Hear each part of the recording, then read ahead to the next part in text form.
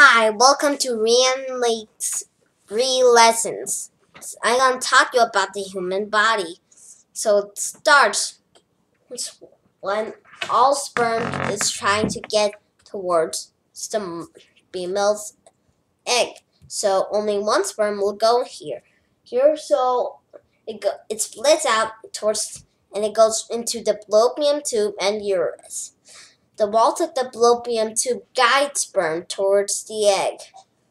And then only one sperm will become a baby. And then it kind of looks like a cell, so it floats. And then it reaches towards the birth canal and becomes an embryo. And then it becomes a baby. And ready to be born. So it can only come out at the vagina or your belly.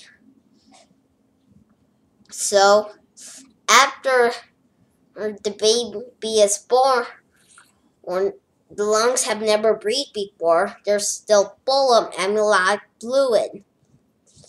And then the adrenal glands flood the bloodstream. When then endorphins, it shocks the lungs into life and we take our first breath. It rushes down the windpipe, down thousands of branching tubes and nearly 30,000 tiny air sacs, the alveoli. They pull oxygen into our blood, pull out the carbon dioxide we exhale. Then the umbilical cord is cut. We have hypothalamus. It's all over in the skin. The brain is under pressure. It makes 1,000 trillion calculations per second. It's still learning how, but we're in danger of hypothermia. We know almost about the world. The baby starts to drink milk. Outside the womb, bacteria are everywhere, invisible and deadly. Our day-old skin is constantly attacked. There are 10 times more bacteria in an hour's body. Our mother bites them for us with her milk. The immune system creates antibodies and delivers those antibodies back to us with her milk. Now let's move on to 1 month.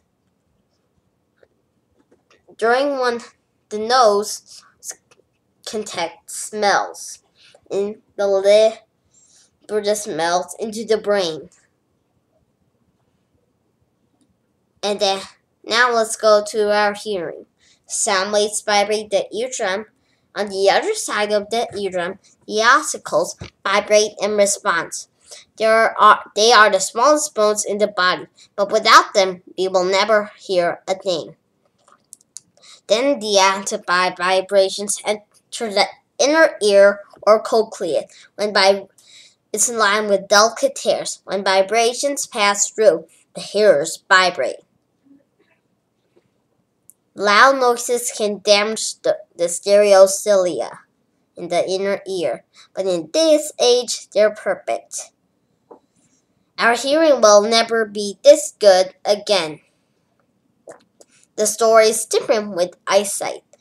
We are born with very underdeveloped vision. The eye muscles are immature, but they are seen. The retina, the screen we see, have 2 types of cells, rods and cones. The cones can only connect with color information, but as they're not developed yet, we see mostly in black and white during our first month. From the retina, the signals travel along 2 thick nerves under the brain. In 2 months, we can detect colors and shapes. During 4 months, we can identify our mother's face, and in 8 months, so we have 20/20 vision. this growth. And during 3 months, our growth slows down. But if it didn't, we weigh 1,000 billion tons during age 4, the same as a blue whale. During 8 months, all of our senses work. We're beginning to explore the world. And since we use most is touch. Touch something too hot, the pressure in the skin sends nerve signals racing up the arm, up the spinal cord, and into the brain. It travels along 30 kilometers per hour. The hot touch something too hot, it takes a shortcut faster. It fires the nerve signal back to the muscles.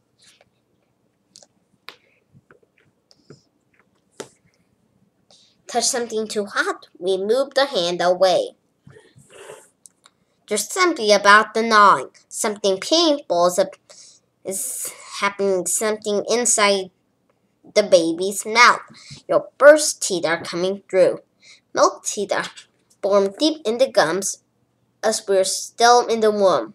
Then one by one, they burst through. It's painful, but it's progress. At last, we can eat solid food. And with her new teeth, she can take on more solid foods. Digestion starts in the mouth, teeth grind up the food, then special glands pump out saliva to break down and lubricate the food on its 12-hour 13-foot journey through the gut. It passes through the gut. It passes from the stomach to the small intestine and then towards the large intestine. Weights and contracting muscle keep the food moving, a process called peristalsis. These weights are so powerful we can even eat upside down. It goes from the esophagus by peristalsis and reaches the epithelial sphincter and then opens up towards, and then it goes into the stomach. As the stomach is a bag of muscle, it breaks down food with acids and enzymes. Then the food is called chyme. Chyme exits through the pyloric sphincter into the duodenum and enters the small intestine. Bile from the liver and pancreas breaks down the bags into smaller droplets. Smaller droplets are easier for the intestine to absorb. The interior wall of the small intestine is lined by millions of microscopic projections called villi. It gets nutrients from the food and delivers it towards the bloodstream. About an hour and a half, the small intestine has absorbed most of the nutrients from the food. It's time for what remains to move on. It enters the large intestine through the ileocecal sphincter. What's left in the food is vitamins and minerals, a few nutrients, a mix of waste food, and dead cells. Lots of bacteria are there too. It's not because of our infection. We also need them. They produce enzymes that break down complex carbohydrates. Carbohydrates don't digest. After 12 hours, we expel. What happens about first meal? 1 year old. We're mobile. We're getting pretty heavy. In the bone here has cartilage. Cartilage allows us to squeeze. Same thing with our ears. They allows us to squeeze out of the broken canal. Cells called osteoblasts rebuild and replace it from cartilage into hard bone. We can't walk yet, but the balance is hidden deep inside our ears. It's inside your ossicles. Inside the ossicles, they have yellow loops. Each loop is the size of a dime. Inside the loops have liquid, and they take some and the liver noise into the brain.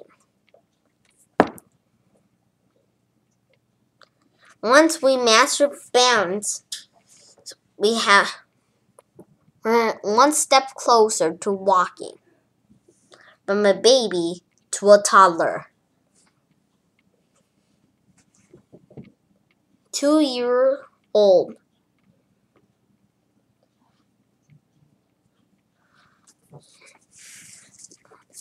A 2-year-old learns about 10 words. Now, moving on. This is the time when we are going to learn about words and developing immune systems to the challenge.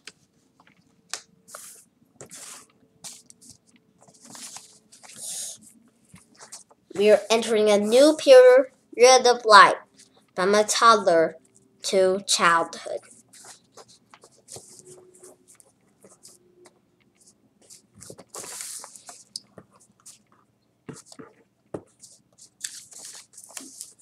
And we might even know some words during age 5, like our first day at school. Now, about the brain. The brain has 2 thick nerves under it, and it has a synapse, and axons are there too. It's a tiny gap. And when we hear a new word, the ears convert the sound to electric signals towards your brain. Same thing with your taste. When something tastes good, it sends it towards your brain. When someone asks us to recall that memory, we see a growth spurt. From age 5 to 9 years. Age 5 through age 9 is childhood. When you touch, it goes from the nerves up your spinal cord and into your brain. And there are defenses against germs. Your eyebrows and eyelashes, ear hairs, and nasal hairs catch airborne bacteria. Sweat, tears, and mucus wash it off. And our skin shares the cells, taking bacteria with it. And the mouth also has a special defense, your saliva glands. Each word of saliva has leucine that destroys bacteria. A pathogen might break through these defenses. Tiny viruses travel through our blood. First, the virus hijacks a cell, and it makes copies of the virus. Then the cell explodes, spreading even more and more viruses around the body. It might even cause this rash called chickenpox. Heat slows down the spread of disease because it cannot produce well when it's hot.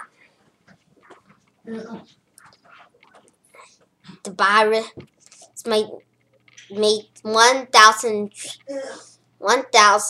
viruses. This is good for vaccination.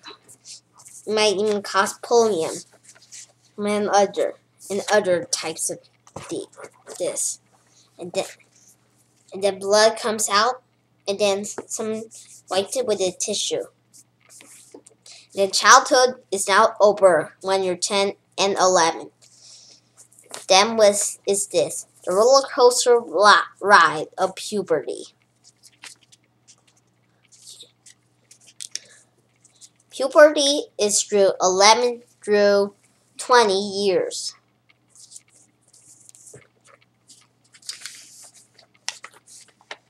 Now, inside there's an egg in over here.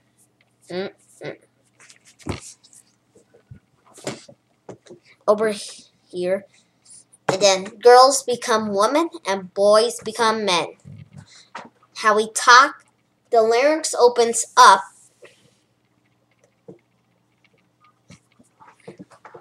The larynx opens up, and then somewhere over here could make sperm. The voice gets louder when you say like this.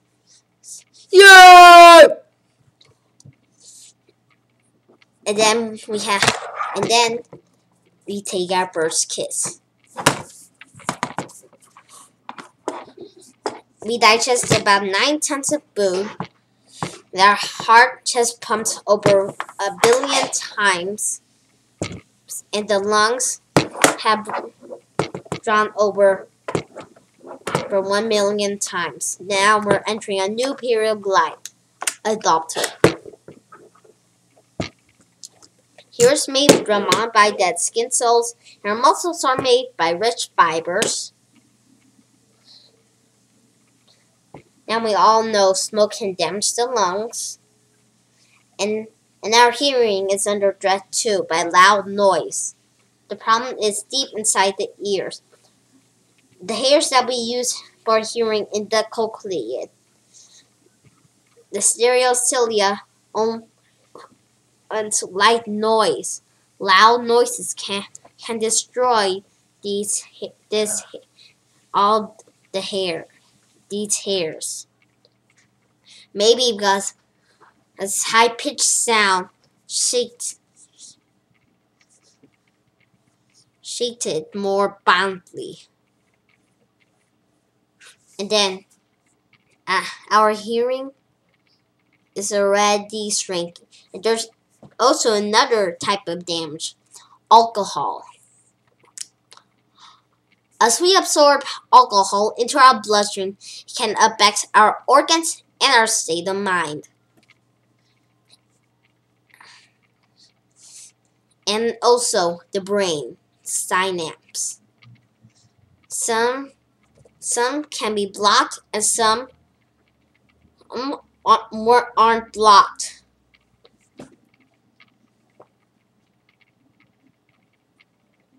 Others get totally blocked. The more we drink, the more the effect will. Our heart pumps more, faster. Same thing with stress during your 50s.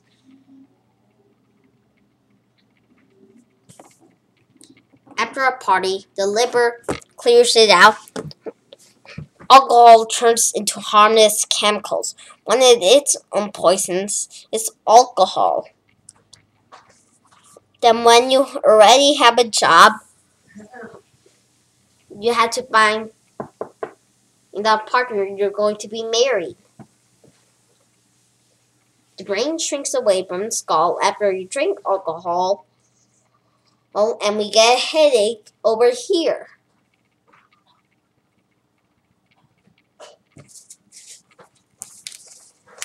We use our eyes to size up our date.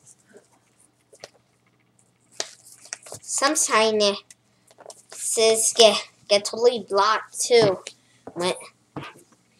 when you're married. Your heart also pounds. You can't sleep. And also the goal over here is to find the female egg.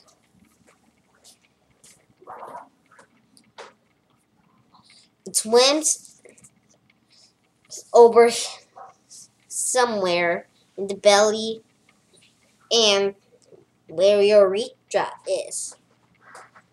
And then it opens to let sperm in. Like bacteria also kill sperm.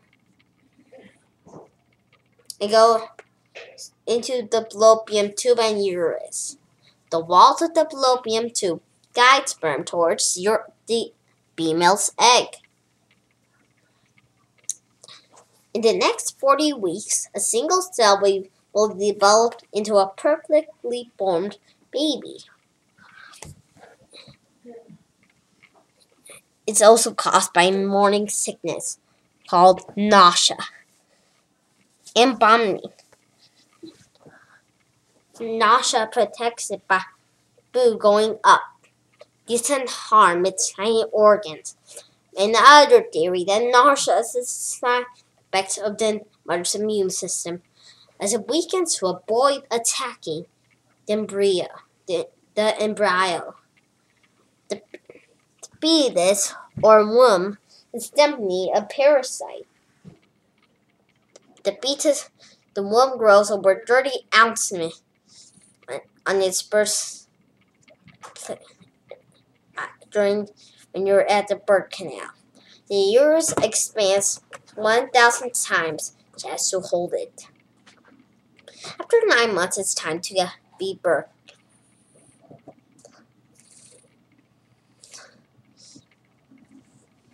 The lungs and heart work harder than ever before to make space. Muscles in the spine relax. As our children grew older, so do we.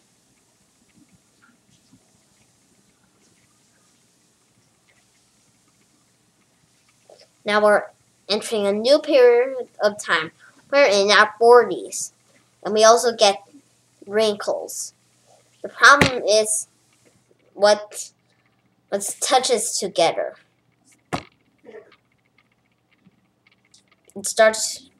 Your skin starts to get wrinkly, and we get wrinkles.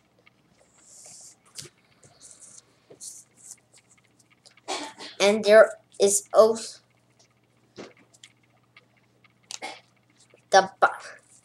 there's also another killer. It's called stress.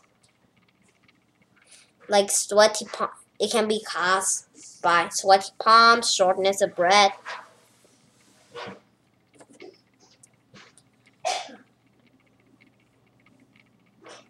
And also our brain's blood vessels get damaged.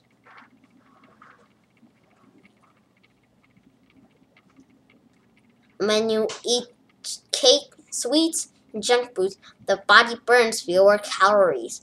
We need less fuel. If we continue to eat like we used to, the extra energy will be converted into this fat. Women in their 50s, fat tends to go towards their hips. Men store fat is in a different area, your belly.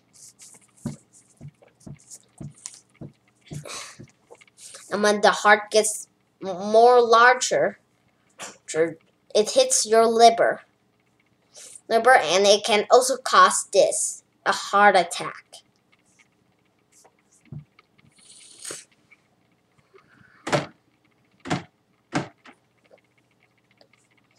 And the holes in your heart opens.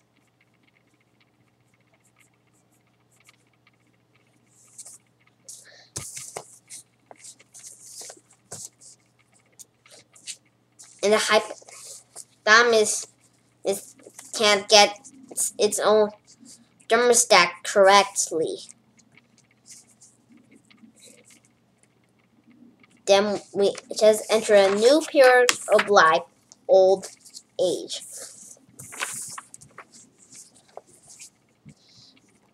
We grown from a tiny baby into a child, from child to parent to grandparent. Old age is the last chapter of life.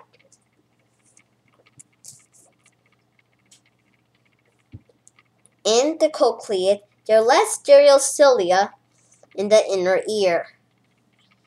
And the iris turns into a frosty yellow-brown. And we use muscle tissue and bone every day. We need oxygen to live, but it's slowly poisoning us. As our cells and DNA get more and more damaged, eventually your organs fail. There's the best medicine for this: death. Heart stops pumping, the heart flushes the bloodstream with endorphins, the most natural painkillers, the last final pump of the heart. Your lungs stop breathing air.